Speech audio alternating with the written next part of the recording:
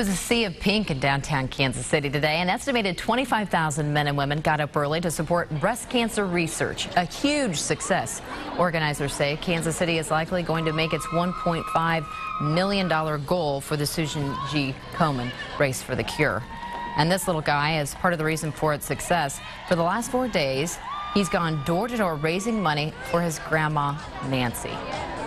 Dalton, how much money did you raise for breast cancer? $600.72. $600.72. Not too bad. 2,000 of those who took part in the race were survivors. Lisa Benson shares some of those stories.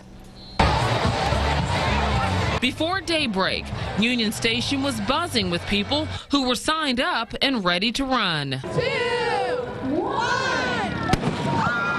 Kansas City's Susan G. Komen Race for the Cure drew nearly 30,000 people to the metro. Some participated in the 5K run or walk. Hey, survivors! Yay! I lost my mother to breast cancer about 20 years ago, and I just think it's so important that we find a cure. I'm a 10-year survivor now.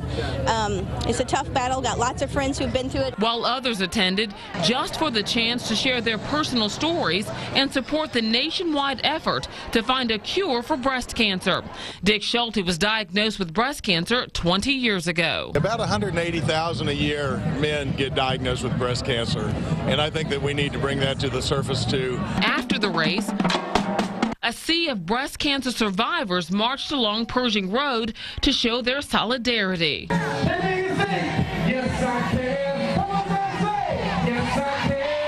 When you see a survivor, when you see someone who is in need, definitely encourage them, and I felt the encouragement and the love. NBC Action News anchor Cynthia Newsom is one of those survivors.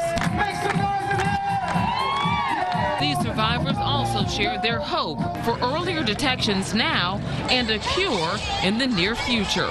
Lisa Benson, NBC Action News. Postal officials were also racing to help find a cure for breast cancer. They were selling a special multicolored stamp with a picture of a woman on it, along with the phrase, "Fund the fight for a cure." 11 cents from each stamp sold goes towards special cancer research funds. So far, the stamp has raised more than $71 million.